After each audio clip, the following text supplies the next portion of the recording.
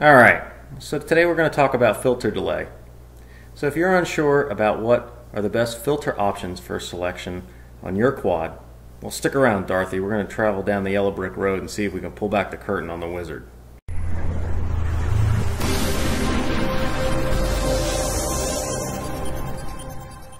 Okay, so I developed this Excel spreadsheet to kind of add up all the filters that are available or going to be available in Betaflight 3.3, which is coming up for its official stable release. Less filtering is better. So the least amount of filtering you can have, that's the magic part. You know, reducing your vibrations from motors through soft mounting or just having better equipment, less coggy motors, things of that nature. You know, if the vibration's not there, then you don't have to deal with it and filter it and add all the delay out. So I'm going to make this spreadsheet available. You'll see the link down below. I'm going to have that on my Google Drive account, and then I'm also going to put a post in RC groups so that it's there forever. I'm sure eventually on my Google Drive account I'll take it off. But over the next couple of months, I'm sure I'll be updating this Excel spreadsheet. So I'm going to have a version 1. So if you go back and you see a version 2 and 3, obviously there's updates there. I'll try to keep track of what generally the changes are from 1 to 2 to 3, so on and so forth. Anyways, the first part of delay in your quad is really your PID loop frequency. So this spreadsheet, what you can do is go into each of the selection drop downs, and then you can go ahead and pick different PID loops.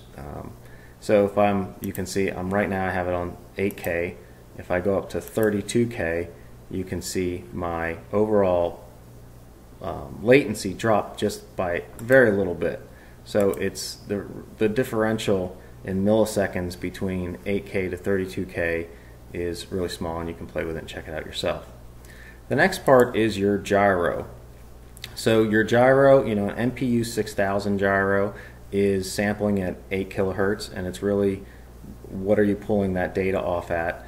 Are you downsampling it right off the gyro, or are you downsampling it with your PID loop? You know, if you're running an 8K gyro loop but then a 4K PID loop, either way the gyro is reading at 8K. It's just where you're doing that downsampling. So you'd want to pick your MPU 6000. Now, a little known fact, and I didn't know this until recently, is that, you know, there's a hardware filter, a digital low pass filter, that's what DLPF stands for, is in the gyro itself, and that has an associated latency of almost 1 millisecond. In Betaflight we have the hardware filter set to off, but off doesn't mean off. It actually sets the cutoff just like you would on our PT1 low pass filter. The default for Betaflight is at 90 for the PT1 low pass filter, which is up here. It actually sets, when it's set to off, it sets that hardware filter to 256 hertz. There's an experimental setting as well, and I'm not actually sure yet what that does if that sets it up higher. For example, if you're on if you have an MPU 6500 gyro and you set your low pass filter to experimental, that actually sets the cutoff at 3600 hertz. So you can play with that. Be really, really careful if you go ahead and change that to experimental for either the MPU 6500 or any of the IMC processor chip or gyro chips. You can see it does have a significant reduction on the digital low pass filter delay. You're going to go down to 0.17 milliseconds in latency instead of the default almost 1 millisecond. So you can see it has a dramatic shift there. But go ahead and, you know, just be aware of that. So this filter sequence, how Betaflight operates is it filters out noise from the highest frequency noise to the lowest. So in the filtering sequence, just to pop up a graphic of this, you can see this here, is that, you know, we have the gyro low pass filter, hardware low pass filter, then you have some debug modes here. You can pull out some data for black box. You have the new stage 2, which hopefully will be called stage 1 in the future. The dynamic filter, static notches if they're on, then the classic low-pass filter, which hopefully in the future will be called stage 2, not stage 1 here, and then it goes through the PID loop, and then your D term has additional filtering. Your P and I do not, but your D term does, just because of how it reacts to inherent noise. So that's mapped through here. And with this spreadsheet, what you can do is turn on different filters. So if I go ahead and turn that on, you can see that will show up, and this will give you basically a graphic of how that delay is spread out through the frequency spectrum. Hi, it's Mark from the future. So I want to give some perspective on frequencies within black box. So here I have up my gyro trace, and I have a gyro raw trace up as well. And if I'm looking at frequencies in the spectrum analyzer, so I'm just going to look at my gyro trace and bring that up. And you can see this is after all the filtering. So I only really have low end noise here, and then it's really high amplitude. So what are we looking at? What is that? Well, if you can use your mark point in black box, so just by hitting the M key, you can slide the analyzer over, and you can see that the apex from this peak in motion to this peak in motion is 2 Hertz. It's 627 milliseconds in gap between the two. And that's what the spectrum analyzer is reading.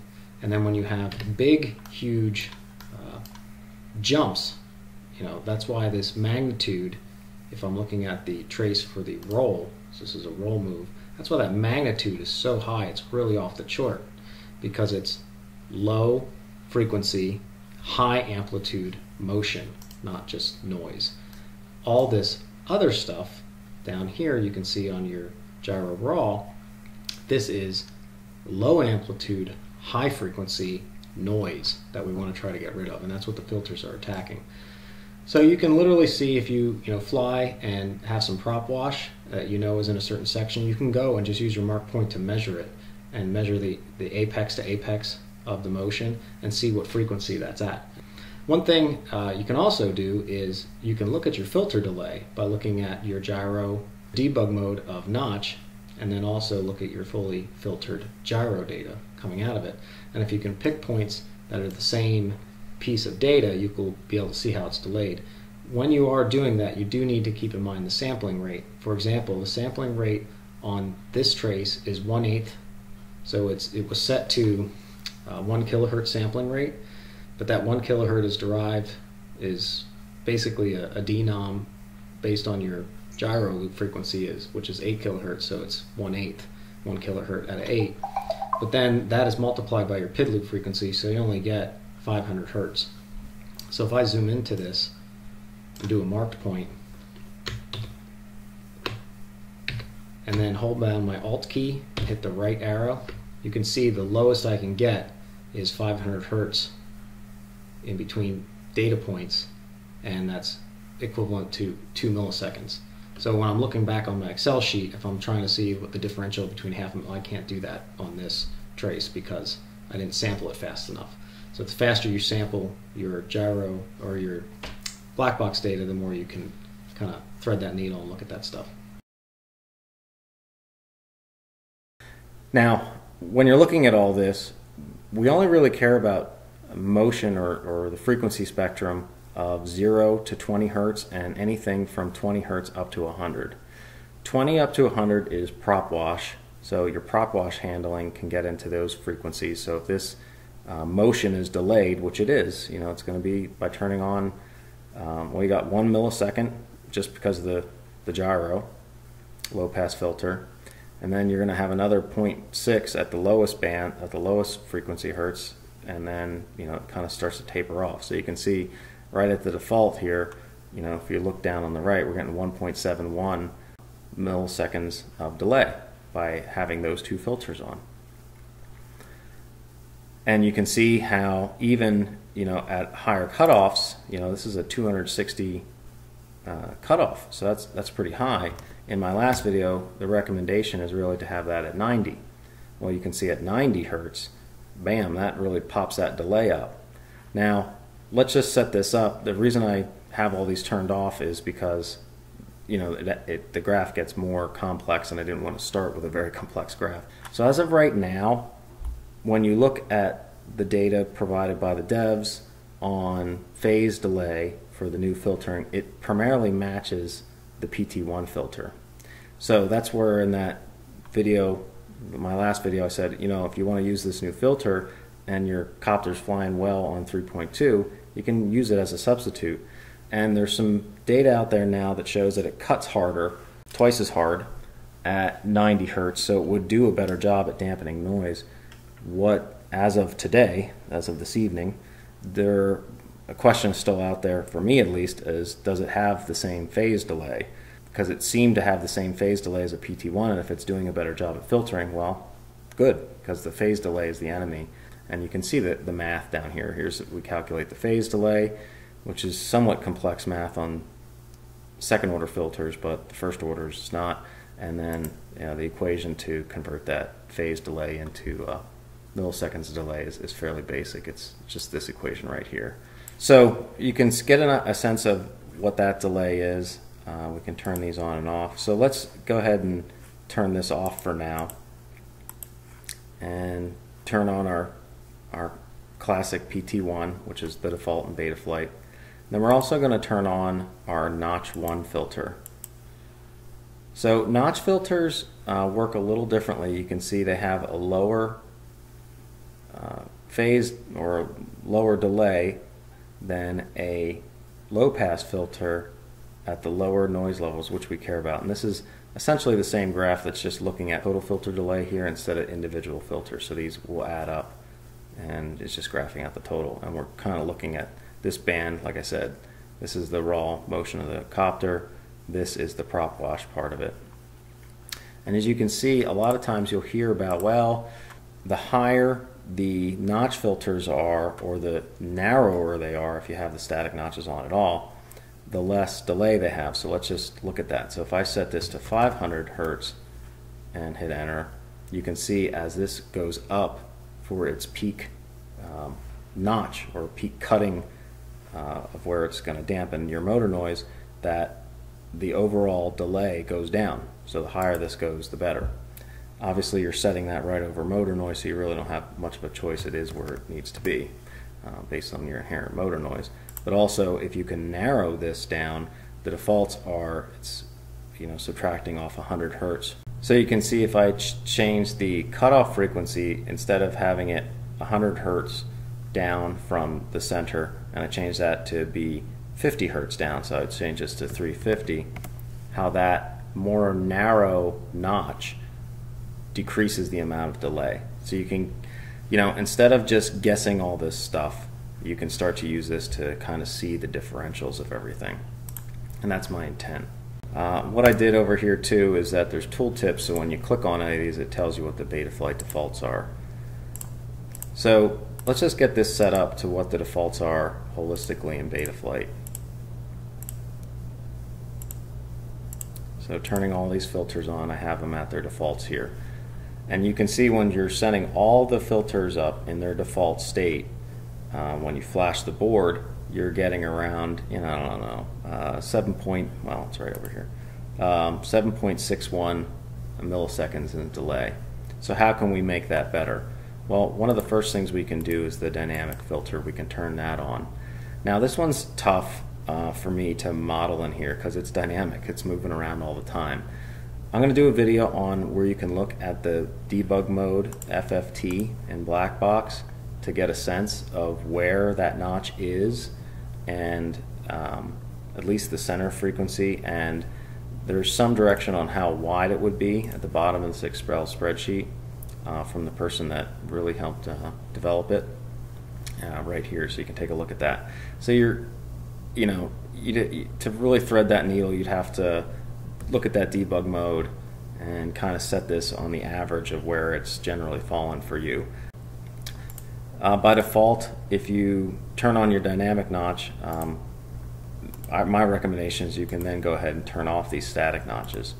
So by doing those things, now we're down, instead of 0.761, now we're down to 6.83 7. So there we go. We've increased our performance efficiency of our quad.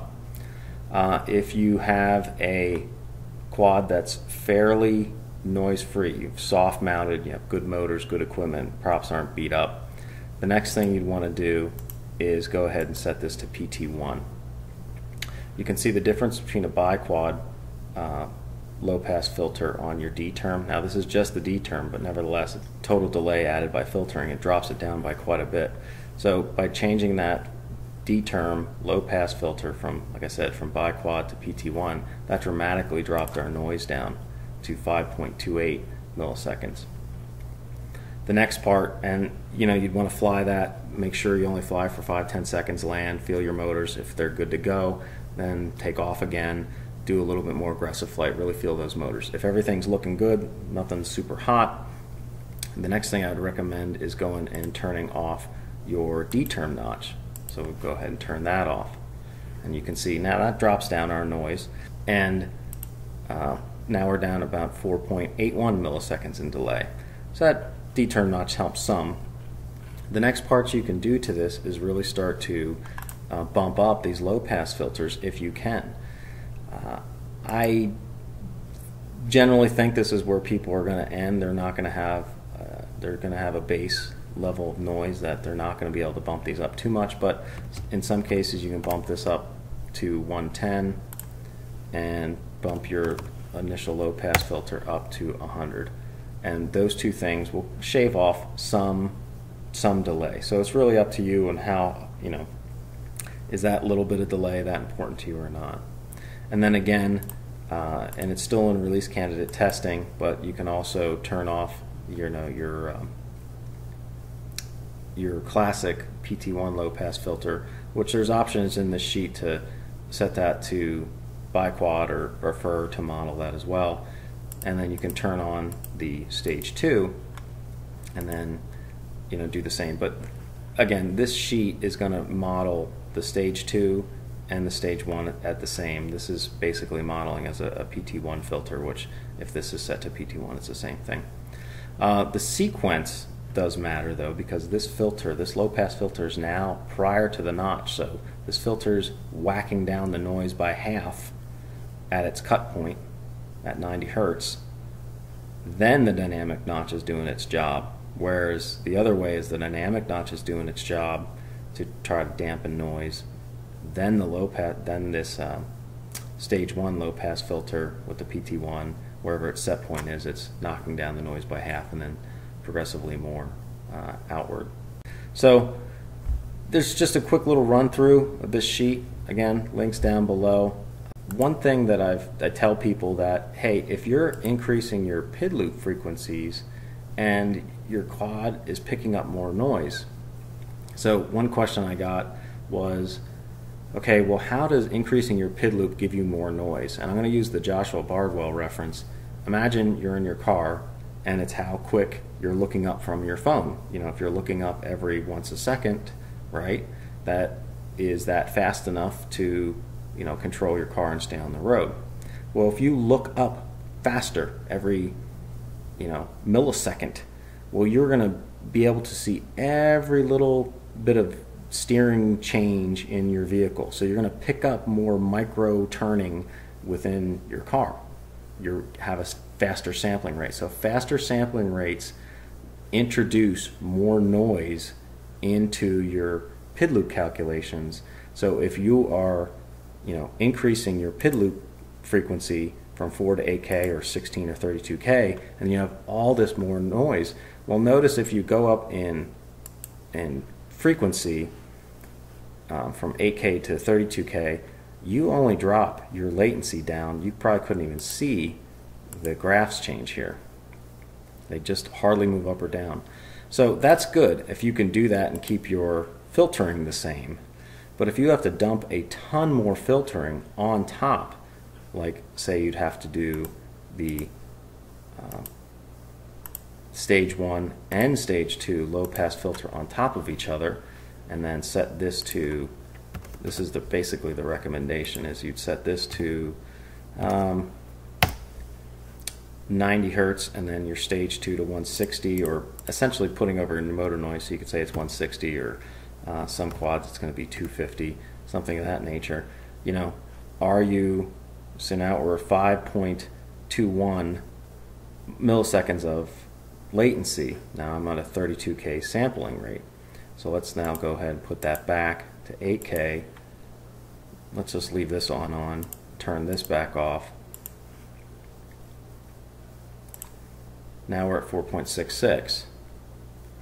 So at 8K we have less overall latency from getting the detected motion to adjusting it and getting new data out to our motors than if we were at 32K with additional filtering.